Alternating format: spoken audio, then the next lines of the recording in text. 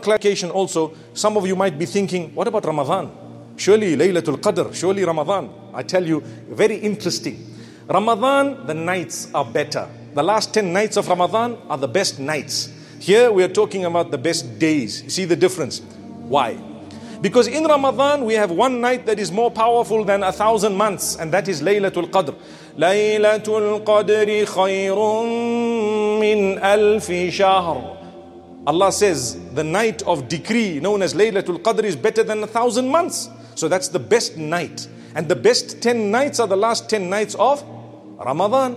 But the days, because there is the day of Arafah, being the 9th of Dhul-Hijjah, is the day of Arafah. It is the most powerful day. It is Yaumul Hajjil Akbar. It is called the day of Hajj. That is what it is. You miss Arafah, you missed Hajj. What should we do? Well, I tell you the sunnah of the Prophet ﷺ, you want to know how powerful is the day of Arafah. If you have gone for Hajj, you are in Arafah.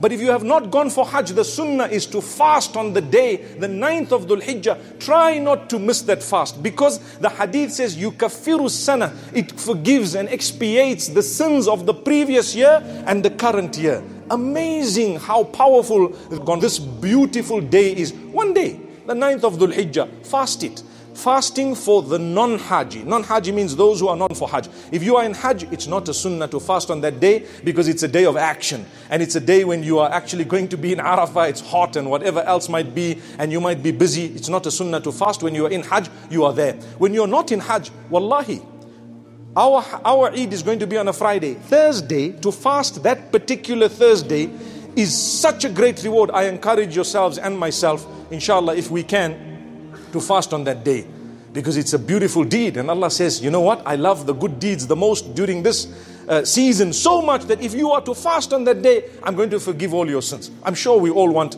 a new beginning. I'm sure we all want redemption. I'm sure we'd all love to earn the pleasure of Allah subhanahu wa ta'ala. So here Allah is giving you a bonus.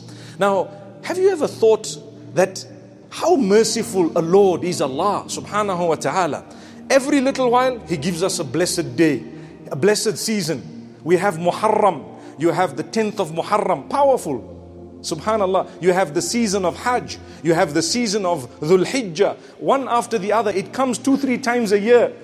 And this is amazing, because Allah keeps reminding us, no matter what shaitan has done to you, my mercy, one droplet of it will wipe out whatever shaitan has done. Remember that.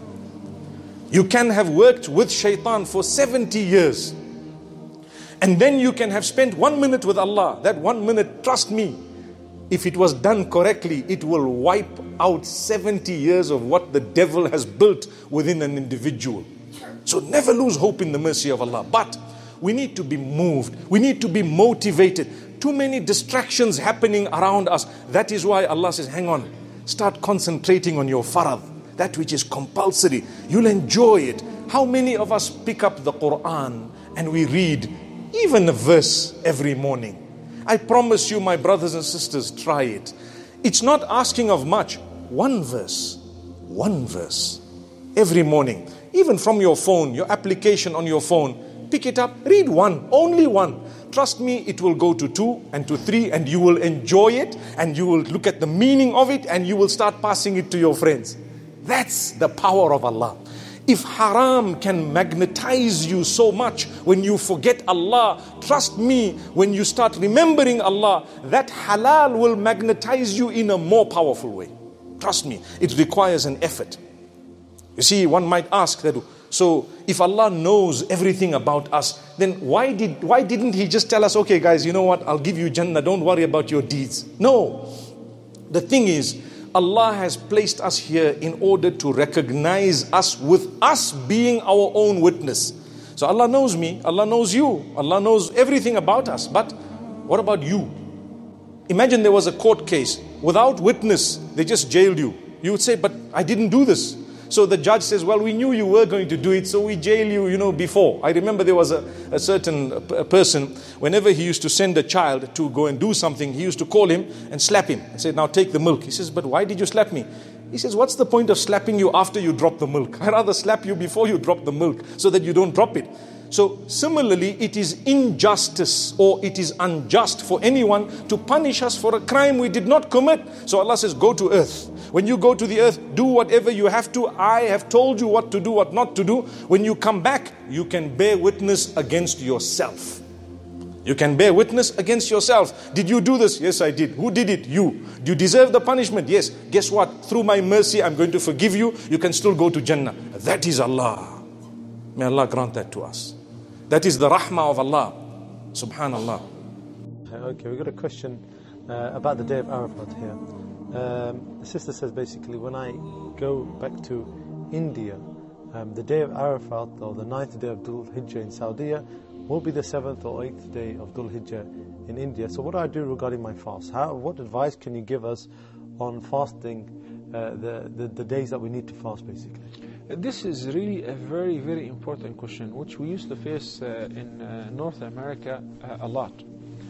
Now that goes back to the same point of differences between scholars concerning the beginning of Ramadan. There are two main schools of thoughts in that regard. One school which they consider the unity of the crescent. By the meaning, they say that if the crescent or the moon has been sighted, the moon citation has been sighted anywhere in the world, they believe that there is only one moon, which is true. That's a fact. So if it's been sighted in Cairo, that means it's already been born.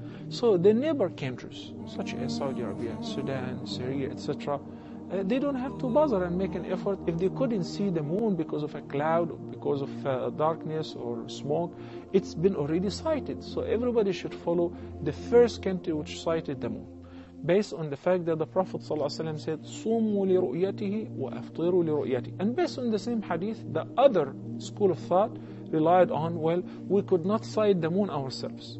And we are an independent country, or an independent nation.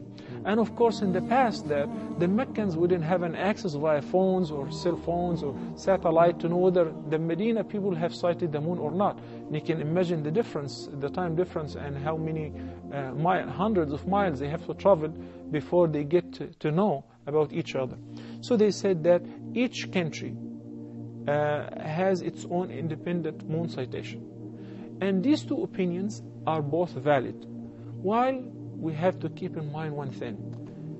The most important fact that we should really rely on the moon citation, not on the calculation. For instance, this year, North Americans, Muslims in North America, followed the calculations of NASA, etc., which they began fasting the same day in which countries have or were able to sight the crescent. That's good. If the calculations coincide and matches the moon citation, that's perfectly fine.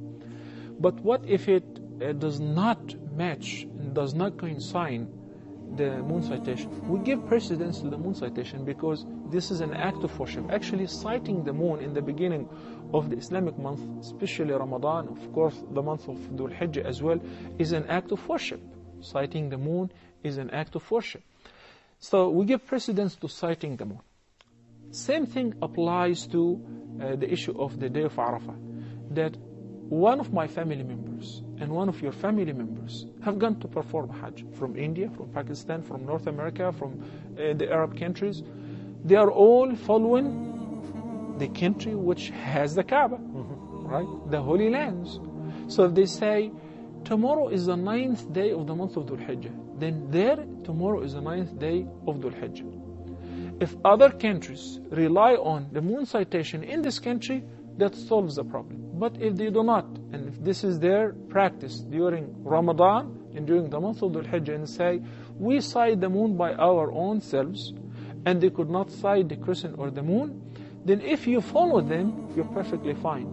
Unless if they say that we only rely on calculations, because calculations, it does not have any presence in this act of worship, unless if it confirms the process of the moon citation. So if your country said that we could not sight the moon, while the Saudis said that we've sighted the moon, and tomorrow is the 9th, and the 9th actually is going to be day after tomorrow, and in some countries 2 days difference, minus or plus. So if you follow your country and fast on the 9th, that should suffice you, inshallah. while it will be best if Allah subhanahu wa ta'ala can bring this entire ummah in the east and the west, in every corner on the globe. And they say that if the moon has been sighted anywhere, let's all begin fasting. And we see that the representatives of the entire Muslim nation coming from every corner on the globe observing the day of Arafah on the 9th day. So I'm telling them, no, today is not the 9th day.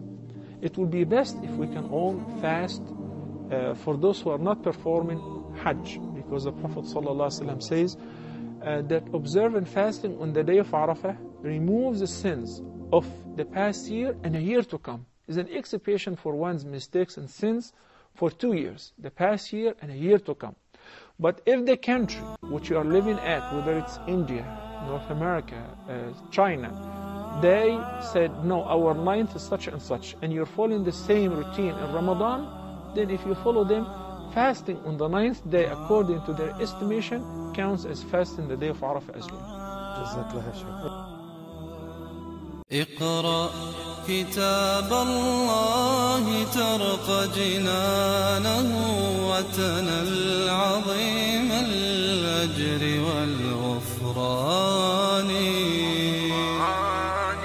رتله روي القلب من نفحاته كالماء يروي لهفة العطشان